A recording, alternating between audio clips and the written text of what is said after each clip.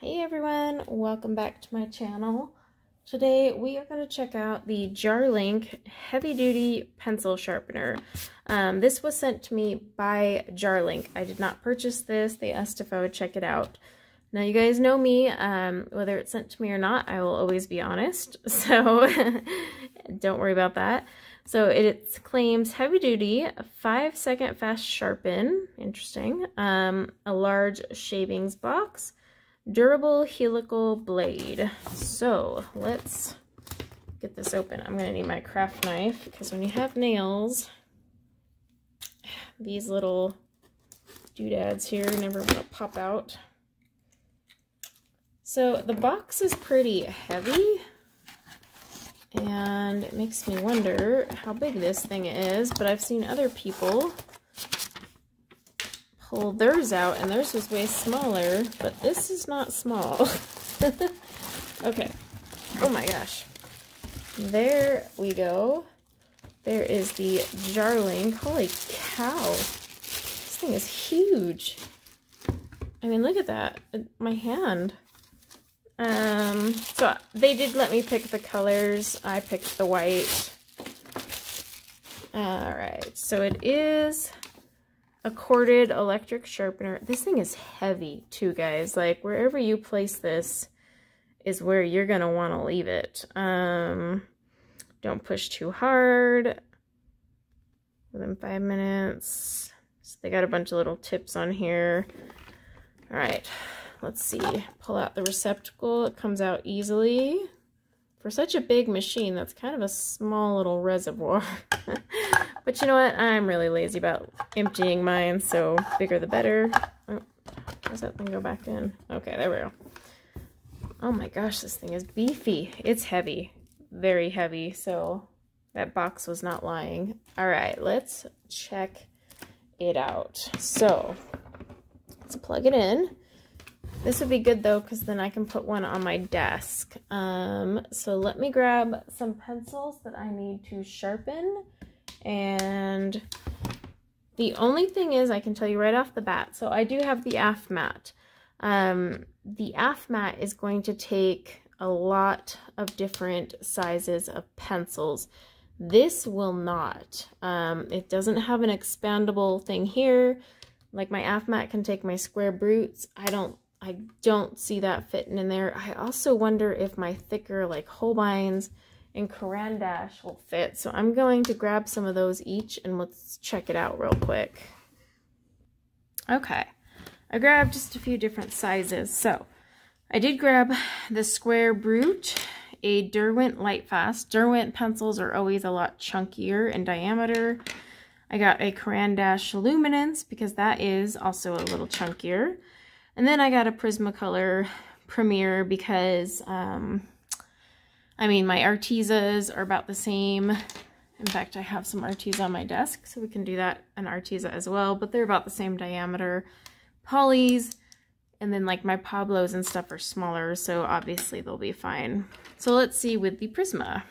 I have kind of a icky little thing here. Now, before you even put it in, it starts. So my biggest thing is I want to see what it does with the auto stop. Does it auto stop? I don't know. It doesn't say on there. So let's find out. I'm okay chewing up a Prisma because I got extra.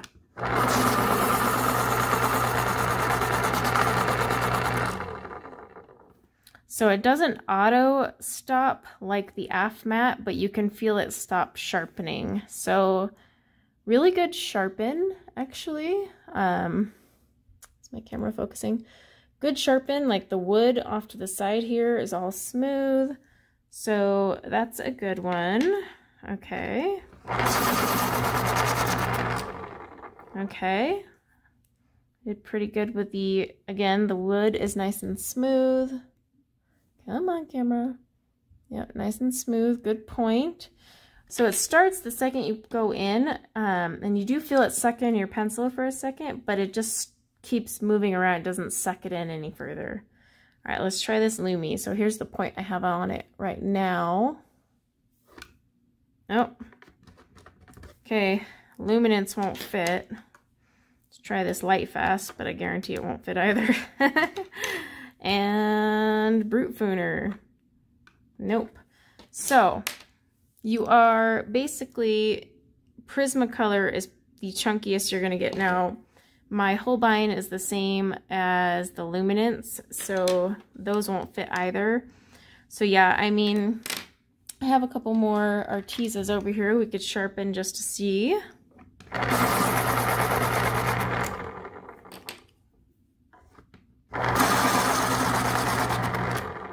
Nope, it broke that one. Huh.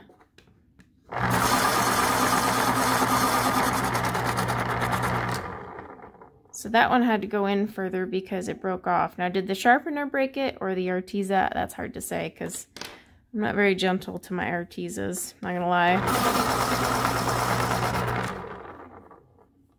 I do like it's sharpening fast. The wood is very smooth.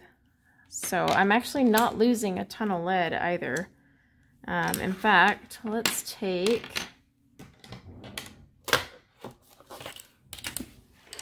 do some measuring. We need centimeters. Okay. So I'm going to take from the end of the circle point, not exactly the circle itself, but where it lines up. Okay, we're at 14, just past 14 and a half. I just want to see how much lead loss when we sharpen to a point. Okay, so now we're back to a point. And it brought me down to 14 and a half just to sharpen that much. Okay, so let's find another one. This one is obviously not as sharp as that point there. Okay, so let's see how much lead and wood we lose. So we're right at 14. Again, it doesn't suck it in any further than it needs to. Okay, now we have a nice sharp point just like this one. And just barely under. Okay, so we're not losing a ton there, but that one wasn't like super dulled down. So let me find one of my Prismas that are in dire need of sharpening. Okay, so what I did was I grabbed one of my Prismas that's buddy taped. You know I buddy tape when they get too small to fit in the sharpener. So this is a brand new Prisma, right? So I'm gonna go from, let me just break off its buddy. So I'm gonna go from the bottom, and we are at 17, 1, 2, so 2 past 17 and a half. Okay, so this is the standard way it comes. Now, one test I did with like the other sharpener I have is I took the factory sharpened it and saw how much I lost. And with my other brand of sharpener, I didn't lose lead. It brought it down, but I didn't lose it. So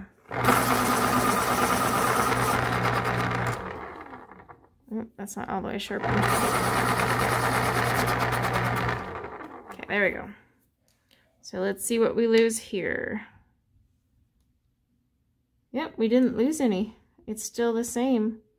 It went down just a teensy, very negligible amount to bring it down from that factory sharpen to this point. So, and that's good. It doesn't chew your pencils. I know it seems that way because it sucks it in, but you got to remember it's moving fast. You are losing wood, but you can't really sharpen to a point like this without taking off some wood. It's just impossible. I've always had comments about that, and wood loss is always going to be there no matter what you use, because if you don't remove the wood, well, what are you sharpening? I mean, you can't expose the lead without pulling that away. It does, you know, expose quite a bit of lead though. So here's something to consider with a Prismacolor. I run all my Prismas typically through an electric sharpener because they are off center. See that? How it is diagonal? That's because this is off center. The core is. So it's going to sharpen evenly and prevent breakage, because often as you push on this end, it starts loosening here and breaks this way.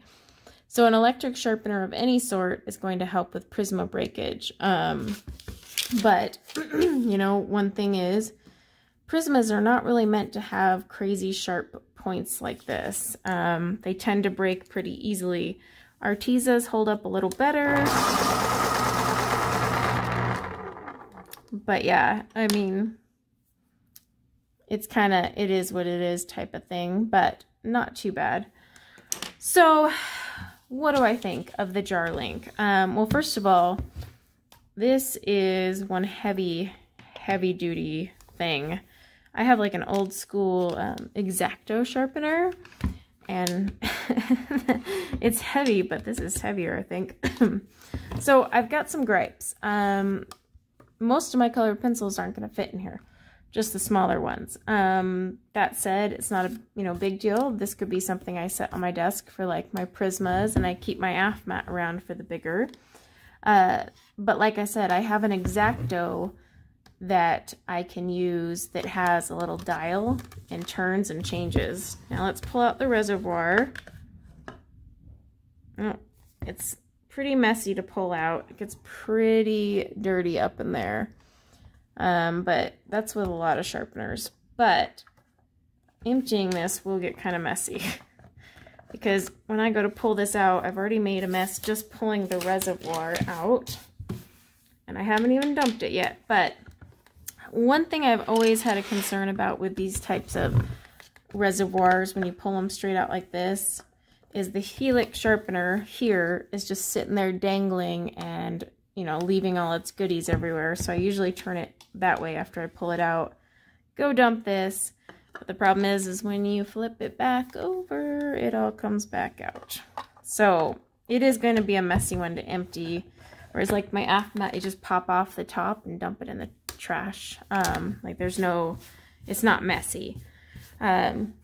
So this would work great if you have thin pencils, nothing past the diameter of a Prisma or an Arteza, because I can't even fit a Caran d'Ache in there at all.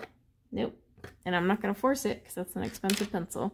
So none of your square pencils, Caran d'Ache, no Derwent will fit in here except ChromaFlow because those are thinner. But if you have a ton of Derwent, this isn't going to work for you. And it even says pencil diameter 8 millimeters. So less than 8 millimeters is what it says. So yeah, I mean, I love that Jarlink sent this to me to try out for them. And I wish I could give them like a rave review.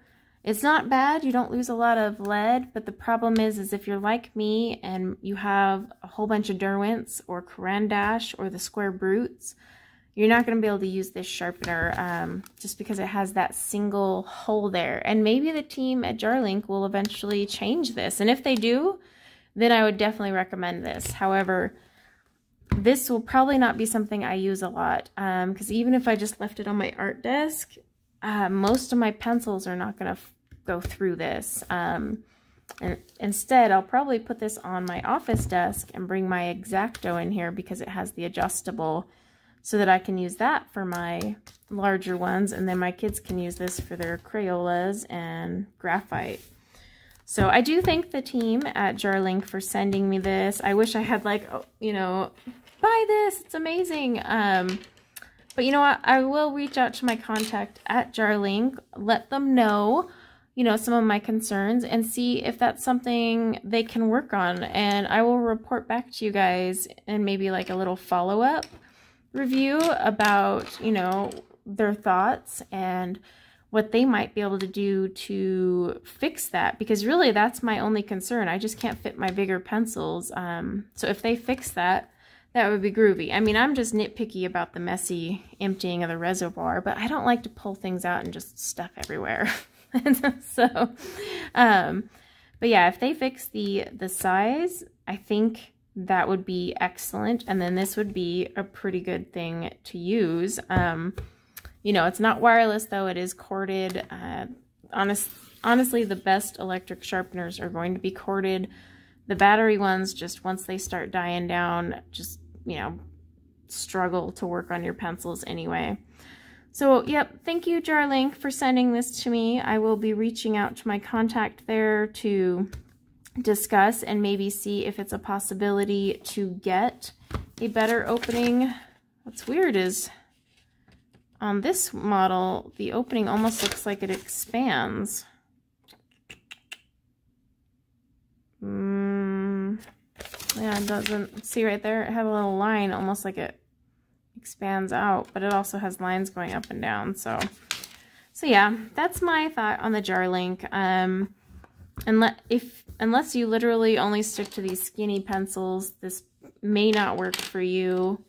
Let me know if you have a Jarlink, what your thoughts are, or if there's a different model you have that does have an opening that can handle other pencils. But definitely anything chunkier than a Prisma and Arteza is not going to go in here. My Pablos will go in here fine because they're skinny. But yeah, I would say over 70% of my pencil collection is not going to fit in this sharpener. So that is a very important thing to consider, and you'll have to look at the diameter of the pencils you own before you consider this one. All right, guys. Well, that is my unboxing and review of the Jarlink. Thank you to the team at Jarlink for sending this.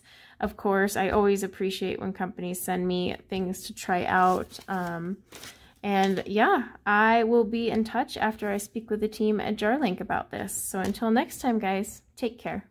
Bye now.